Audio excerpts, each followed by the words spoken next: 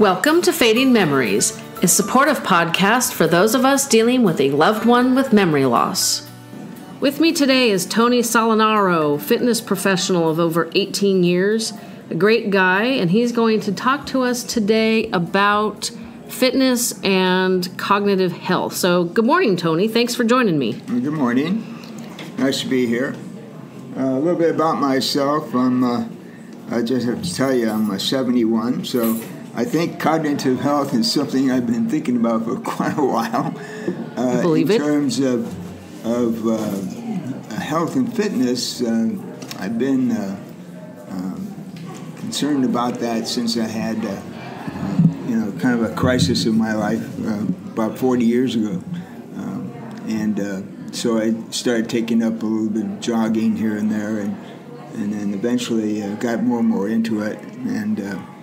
So my background is usually more into customer service, but I made a big career change at about 40 years old and eventually became a fitness professional, certified through the National Academy of Sports Medicine.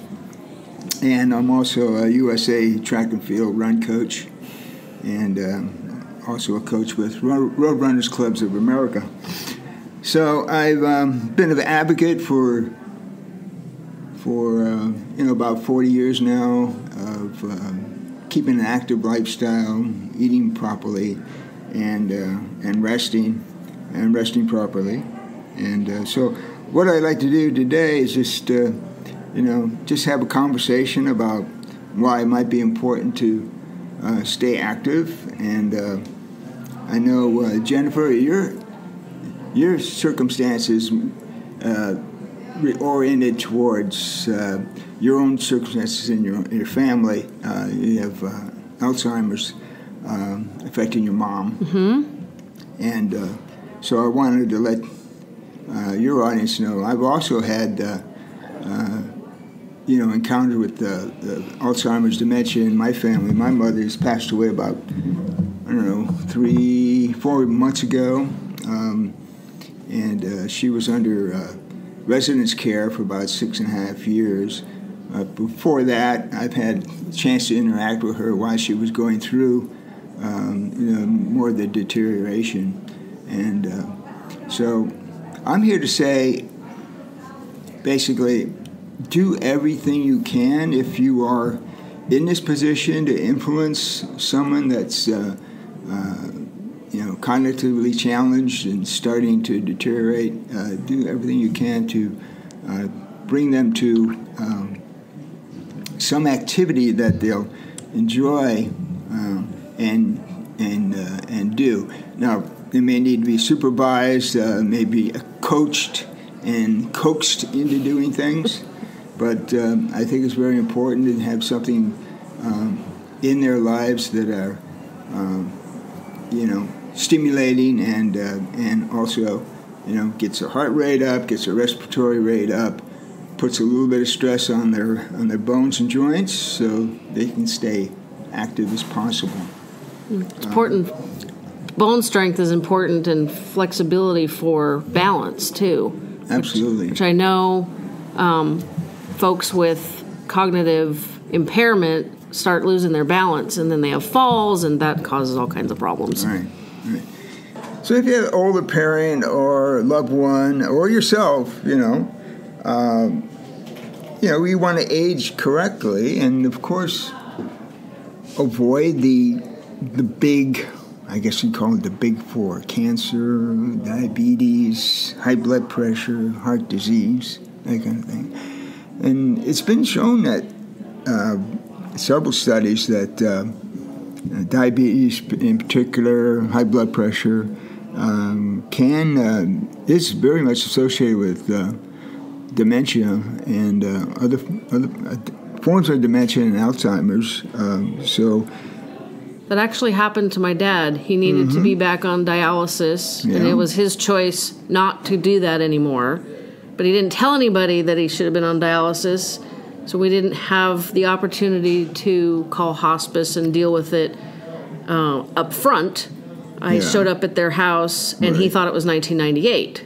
which was really thrilling since I already have one parent with dementia. I didn't need two. Oh. So definitely, and I've read where they think Alzheimer's, they're kind of calling it type 3 diabetes because they think that it's also diet related. Did you see these types of,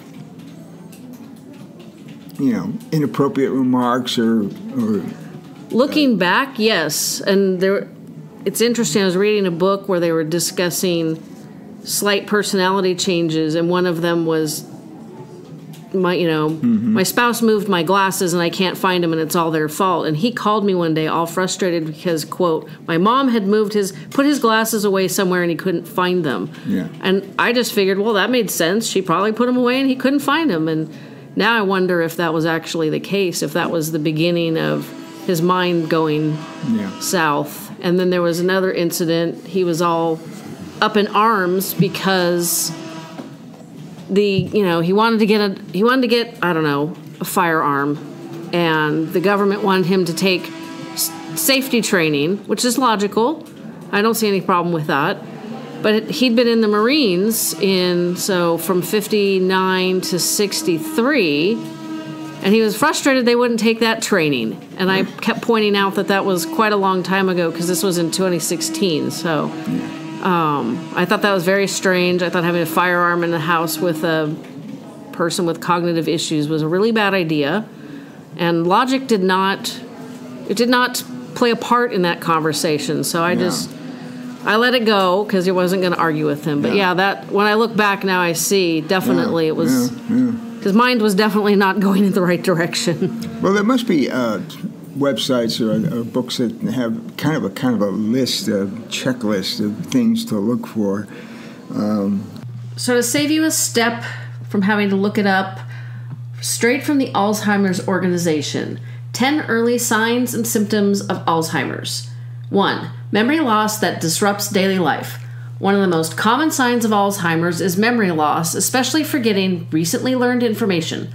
Others include forgetting important dates or events, asking for the same information over and over, and increasingly needing to rely on memory aids or family members for things you used to handle on your own. What's a typical age-related change? Sometimes forgetting names or appointments, but remembering them later. 2. Challenges in planning or solving problems. Some people may experience changes in their ability to develop and follow a plan or work with numbers. They may have trouble following a familiar recipe or keeping track of monthly bills. They may have difficulty concentrating and take much longer to do things like they did before. A typical age-related change would be making an occasional error when balancing your bank account. 3. Difficulty completing familiar tasks at home, work, or at leisure. People with Alzheimer's often find it hard to complete daily tasks. Sometimes people may have trouble driving to a familiar location, managing a budget at work, or remembering the rules of a favorite game. A typical age-related change would occasionally needing help to use the settings on a microwave or record a television show. 4. Confusion with time or place. People with Alzheimer's can lose track of dates, seasons, and the passage of time. They may have trouble understanding something if it is not happening immediately. Sometimes they may forget where they are or how they got there. What's a typical age-related change? Getting confused about the day of the week, but figuring it out later. 5. Trouble understanding visual images and spatial relationships. For some people, having vision problems is a sign of Alzheimer's. They may have difficulty reading, judging distance, and determining color or contrast, which may cause problems while driving. A typical age-related change would be vision changes related to cataracts or, needing to go to the dollar store for readers. 6. New problems with words in speaking or writing. People with Alzheimer's may have trouble following or joining a conversation. They may stop in the middle of a conversation and have no idea how to continue, or they may repeat themselves. They may struggle with vocabulary, have problems finding the right word, or call things by the wrong name. A typical age-related change would be having trouble finding the right word occasionally. 7. Misplacing things and losing the ability to retrace steps. A person with Alzheimer's disease may put things in an unusual place. They may lose things and be unable to go back over their steps to find them again. Sometimes they may accuse others of stealing. This may occur more frequently over time. A typical age-related change would be misplacing things from time to time, but being able to retrace your steps to find them. 8. Decreased or poor judgment. People with Alzheimer's may experience changes in judgment or decision-making. For example, they may use poor judgment when dealing with money, giving large amounts to telemarketers. They may pay less attention to grooming or keeping themselves clean. A typical age-related change is making a bad decision once in a while. We all do that. 9. Withdrawal from work or social activities. A person with Alzheimer's may start to remove themselves from hobbies, social activities, work projects, or sports. They may have trouble keeping up with a favorite sports team or remembering how to complete a favorite hobby. They may also avoid being social because of the changes they have experienced. A typical age-related change would be feeling weary of work, family, and social obligations. And I think that age-related change starts pretty young, personally. And the last one, number 10, changes in mood and personality. The mood and personalities of people with Alzheimer's can change. They can become confused, suspicious, depressed, fearful, or anxious. They may be easily upset at home, at work, with friends, or in places where they are out of their comfort zone. A typical age-related change would be to develop very specific ways of doing things and becoming irritable when a routine is disrupted. If you haven't checked out the Alzheimer's Association's website, definitely do that. It's got tons of fantastic information. I wonder sometimes,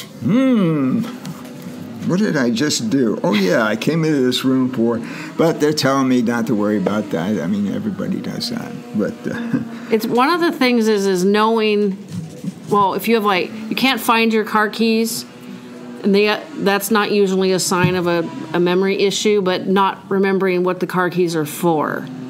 That's the biggie. Yeah, that's definitely a warning sign. I can see how that could be a biggie. Or finding household items like your car keys in the refrigerator and your milk in the bathroom.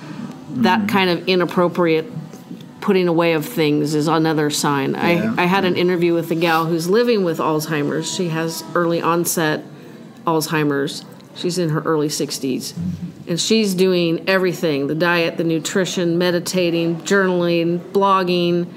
It's exhausting thinking of all the things she's doing, but she's doing it so that she has as many good years as possible. Mm-hmm. And that's the point of my podcast, is to help people have as many good years as possible for themselves or their loved ones, or, as I mentioned to you and most of my listeners know, not only does my mom have Alzheimer's, but my grandmother and my great-grandmother had it. So it's not a good family history. Yeah. So I need to do all these good things sooner rather than later so that I don't end up like them. Well, we know a lot of things about exercise now in terms of overall health and what kind of impact it has, positive impact it has, and especially as we age. As far as its impact on dementia and Alzheimer's, it certainly can elevate the mood. Release of endorphins has been shown to help ease tension, ease stress. Even though you're putting stress on the body by the movement, it is a kind of stress that's kind of different than depression and anxiety.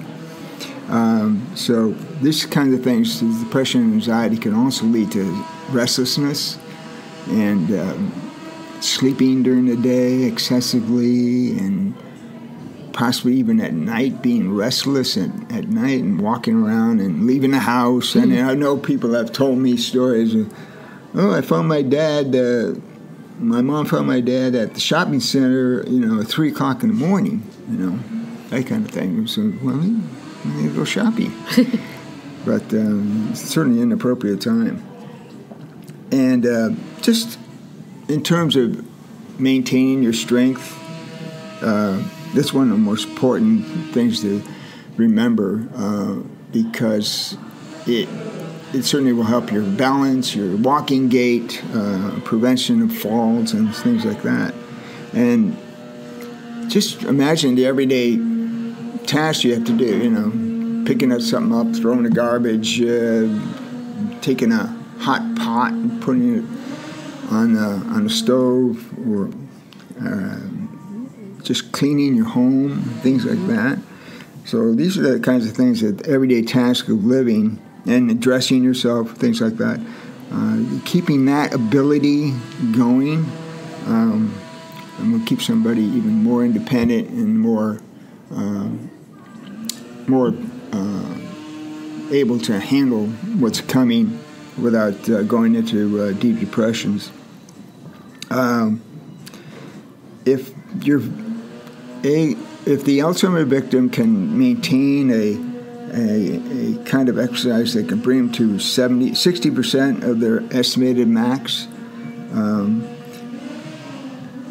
that would really go a long way for helping a healthy cardiovascular system. Now, how do you know whether they're 60% of their max? Well, you can get a gauge by simple formulas. If you can just take 220 minus the person's age, it'll give you a ballpark figure. It doesn't have to be exact, but you want to have put a little bit more intensity in it than just plain walking, because it's been shown that the higher the intensity, the more cognitive benefit you have. I've read where if you can talk but not sing, that's a good heart rate to be at for cognitive help with when you're working out. Helps your brain if you're at that level. So that's a good level, although I can't sing anyway, so. Well, in terms of sustaining a note, right, it's a good marker. Also, can you recite nursery rhyme without breaking it off? That's a good one too. Yeah. So, sound overnight sleep. The thing that's important for those people that are aging into maybe a cognitive kind of challenge.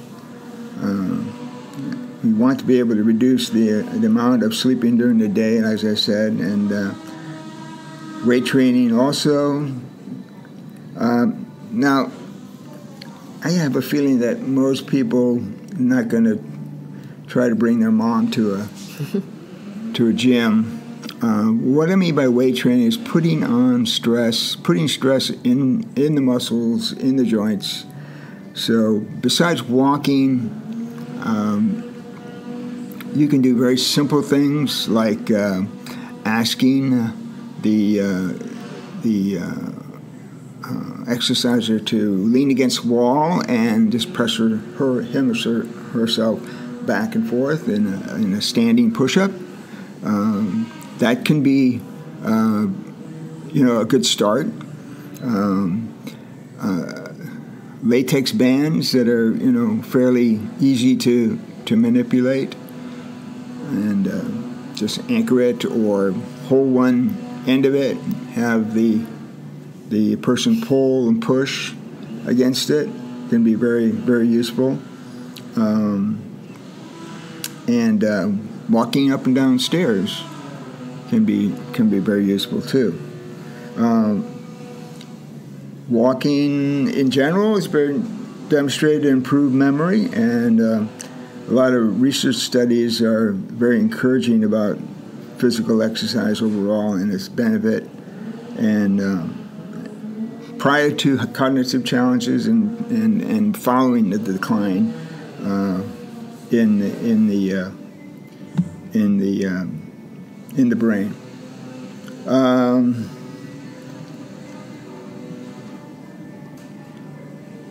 There's also a blood flow issue.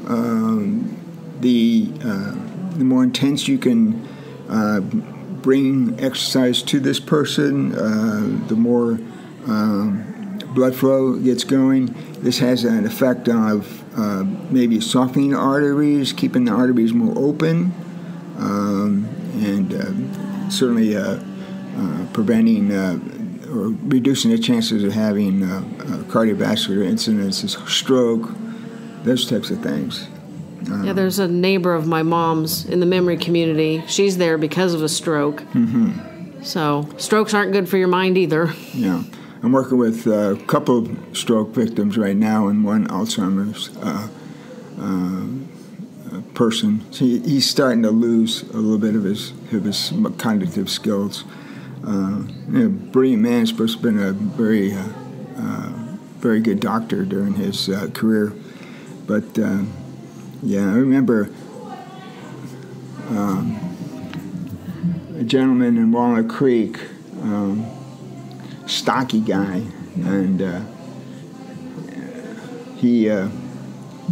I had to be really, really patient with him because he would get angry because he couldn't hear as well as he should, and of course that made it difficult for him to carry out certain instructions. So it was very much a struggle to keep him focused and keep him repeating the same things. The more you can get them to repeat things that they enjoy, the more likely they'll continue with it. But it was a very interesting challenge. So just a quick recap.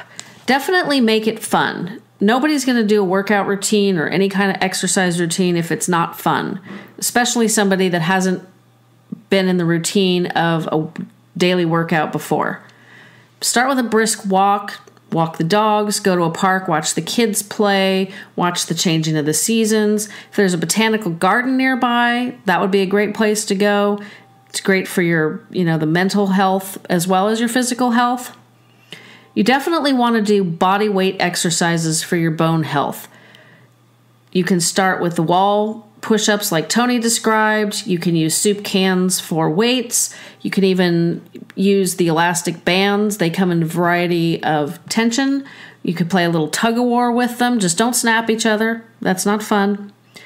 The most important thing, though, is to get your heart rate up, get their heart rate up. You want to be able to talk while you're working out, but not sing, not carry a sustained note.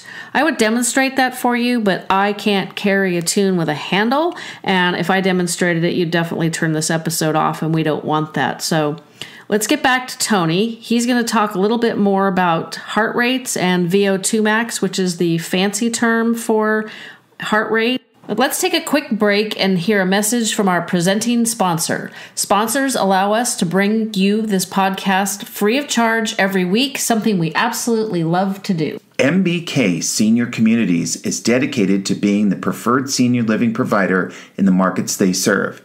They create warm, inviting living spaces in desirable locations.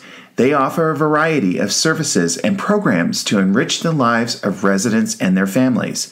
And by getting to know their residents, their personal preferences, and their individual needs, MBK Senior Communities can better contribute to their well-being and provide care that's right for them. They are committed to enhancing independence and quality of life, serving others the way they prefer to be treated, and providing care that is delivered with integrity, dignity, and compassion. Currently serving the Western United States, but expanding. Why not contact your local community for a tour and see for yourself why most of their residents say they felt at home from their very first visit? You can get more information by visiting their website at mbkseniorliving.com or call 949-242-1400. VO2 max, are you aware of what that means? Yes, I've done my own personal VO2 max testing twice. All right. Your maximum heart rate is pretty much set, and it's going to decline as you get older. And same with VO2 max. That's the amount of oxygen you can consume and use in generating energy in your body. And it's measured as a particular volume of oxygen per kilogram of body weight. Per minute. The higher you can keep that through your aging process, the more you're likely to avoid chronic illnesses, and of course, keep your brain activity very high. I guess that's a good motivation for when your workout gets tough and you want to back off. Remember, it's good for your brain too. Absolutely. Running is a very interesting exercise. I've been a runner for, didn't get serious about it until about 40 years old. So I've been running about 30 years or so, and brought a lot of people to the sport, and hopefully I've kept them going. And dealt with a lot of adults and middle-aged people in running, and I just am an advocate that running can be a very, very important part of the aging process in terms of its impact. It has a tremendous impact, apparently, on the brain more than almost any other exercise, including cycling and walking, swimming, those types of things. Do they have any idea why? Just the amount of cognitive skills you need to do it. For instance, let's say you're running on a trail. Have you ever been out to single-track trails? Mm-hmm. Yeah. On your bicycle, too? No, I'm a road cyclist. Okay. But if you are a cyclist and you're taking trails, you're going to have more of a challenge to plan. Mm-hmm. That makes sense. Ahead, yeah. And running is very mechanical. And people don't think of it as very, attentive. It's just one foot in front of the other. But really, it's a lot of work goes into, a lot of work comes out of the brain to get you coordinate, four limbs. Makes sense. Yeah. And get you off the ground and onto the next leg and onto the next leg. Okay. And if you're doing it in, let's say the Star Beta Breakers, you know how that is. Yep, that's crazy. You have a corral that's supposed to be a certain amount of certain pace, but it's never going to happen. So you're running along, and you find 3 people walking in front of you, side by side. So that can be a very cognitively challenging environment for your brain. And if you're not aware, you're going to run into one of those parking meters on the sidewalk going up Hay Street Hill. Anyway, so quicker recall, better memory, generally feeling sharper is what I think running brings to people. A lot of people have an idea that it brings on arthritis or makes it worse. We talked about that, and you cleared me up on that one. Well, I think it's important to know that form is very important, and the way you use your body is very important in the running motion. Certainly your weight would have something to do with it. But I think it's been shown that running doesn't necessarily generate arthritis. It's mostly a generic disposition for losing cartilage. But there are a lot of things you can do to ameliorate some of that impact simply by looking at a good running form. And so getting a running coach would be a good idea. Well, yeah, I am a running coach. Actually, if anybody's interested in running with a group, I have a run club, local run club. We have runs every weekend throughout Brentwood, Oakley, Antioch, any other parts of East County. And we have organized runs Sundays and Saturdays. So if anybody's interested in doing that, maybe I can give out my email address, and Sure. they can contact me. Or if you have a parent or a loved one that you might want to get started on some kind of activity program, I do have quite a bit of experience working with frail elderly and also those with stroke and dementia and Alzheimer's. So if you'd like to contact me, let me give my email address out, and that would be runfitter, RUNFITTER, at 46, I'm sorry, let me correct that, runfitter46@gmail.com, runfitter46@gmail.com. I'll link that up in the show notes, too. All right. Thank you very much. And then tell me a little bit about what you did when you when you realized your mom was having cognitive issues. You told me on the phone some stuff you did with her physically to help her. I had an mind. opportunity to. She wasn't living here at the time. She was with my sister, one of my sisters out in Hemet on the Imperial Valley. But when I visited, I asked her to get outside, and we would, we'd do a good brisk walk.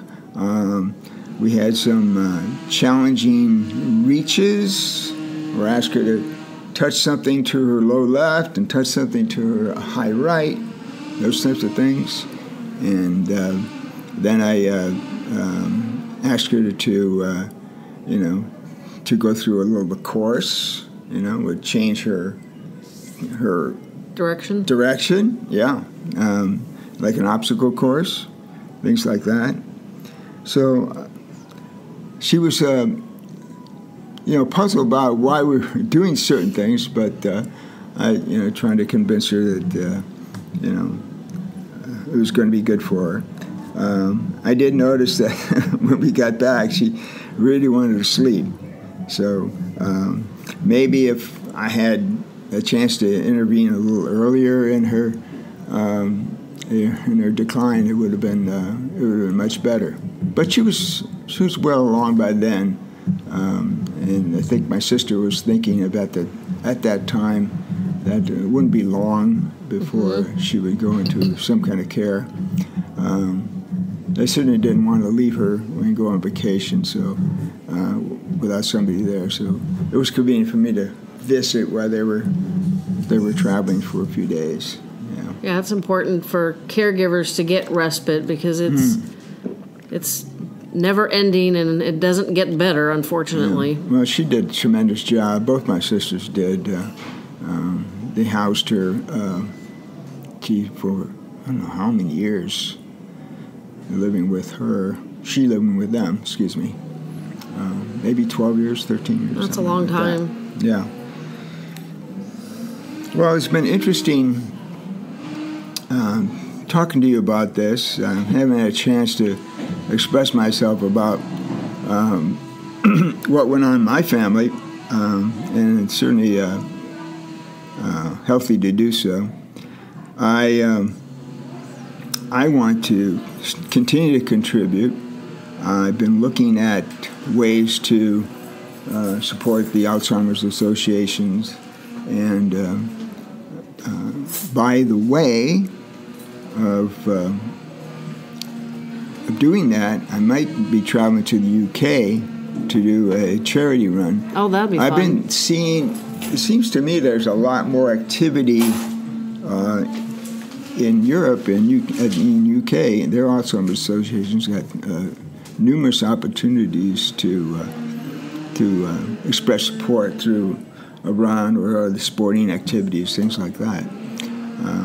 Though I might be able to do it here with my own fundraising page. So I'm considering doing that fundraising page to put myself out there and say, hey, I want to complete this particular task or marathon or whatever it might be. I know the Alzheimer's organization has an event called The Longest Day coming up. And I haven't checked into if that's a run, a walk. I've seen advertisements where there's somebody on a bicycle. So I'm wondering if it's different sports. I'll have to check into that. And I I do other fundraisings with cycling, so I haven't jumped on that yet, although I am working later this year with the legislative ambassador for our local congressman's office. Here in town. They're having a fundraiser, so I'm doing that. Yeah. So I'm getting into the advocacy part also. And they just, the Alzheimer's Association was advocating for Congress to fund the NIH $415 million more than they've been funding it for this coming year, because they're trying to find the first person to survive Alzheimer's. And they think with this continued increase in funding that they will be able to find that person, and that will lead to discoveries on... What does Alzheimer's survival look like? I think living with it and not going into, a loss of cognitive abilities where you can't care for yourself. I'll have to ask them so that. the brain markers are there, but they're still functioning at a fairly high level. Yes. Despite the markers. Exactly. I see. Interesting. I think it would be stopping the disease in its tracks, perhaps. I will definitely have to ask. But that's their goal, and they think they can get there in 5 to 10 years. So that's positive for people like me who aren't very old yet. I hope us. Yeah. It's like, I don't like my family history, so I do everything I can. Yes. I started my weight loss journey because of the diabetes in our family. And I'm glad I did, because now I know that maintaining a healthy, active lifestyle will also help my brain. So good thing I started when I did. Smart cookie. Well, I appreciate you talking to me this morning, despite the noisy gym. They decided to work on the gym while we were... Yeah, a little drilling here and there. Maintenance is... You got to maintain everything, right? Well, I appreciate it. Maintain your body, maintain your gym. That's true. Well, thank you very much, and I'm sure I'll be seeing you around the gym regularly. Okay, thanks, Jennifer. And I'll answer any questions anybody has if you want to email me, like I said, and we'll go from there. That'd be great. Thank you. So now you know that regular exercise can reduce your risk for developing Alzheimer's disease. But did you know that can be up to a 50% decrease? Studies have shown that women from ages 40 to 60 who exercised regularly were seen to have a dramatic reduction in memory loss and cognitive decline. Yep, that's right. The key to keeping your brain power at optimal strength is exercise. You were hoping it was a pill. More recent findings suggest that an overall active lifestyle is the key to brain and body health. To see the best benefits of your exercise program, the latest research reveals that the magic number for maintaining cognitive fitness with age and preventing Alzheimer's is to work up to a level of 150 minutes per week of a combination of cardio exercise and strength training. Great ways to get in your aerobic exercise include brisk walking, jogging, dancing, swimming, playing tennis, going to the gym, using an elliptical, treadmill, or stationary bike. Outdoor cycling is excellent as well. It stimulates your brain because you have to maintain balance without thinking about balancing. But don't crash like I did a couple of years ago. That's definitely not good for your bone health. Anything that gets your heart pumping and your muscles moving is heading you in the right direction to better overall health. Plus, when you include strength training, weights, resistance machines, body weight exercises, you maintain your muscle mass and prevent osteoporosis and other related illnesses. The other good reason for maintaining muscle mass is the more lean muscle you have, the more fat you burn while you're sitting on your buns. That is the one fact that got me into weight training, because it's not definitely one of my favorite things to do at the gym. So, I hope this was beneficial, and I look forward to bringing you more stories and useful information next week. If you've enjoyed what you've heard today or in previous episodes as well, please go to wherever you download your podcasts from and rate and review us. This allows others to find us and allows us to share the wisdom and support we've garnered over the years. Thanks again. See you next week. Thank you for joining me on today's episode of Fading Memories, a supportive podcast for those of us dealing with a loved one with memory loss.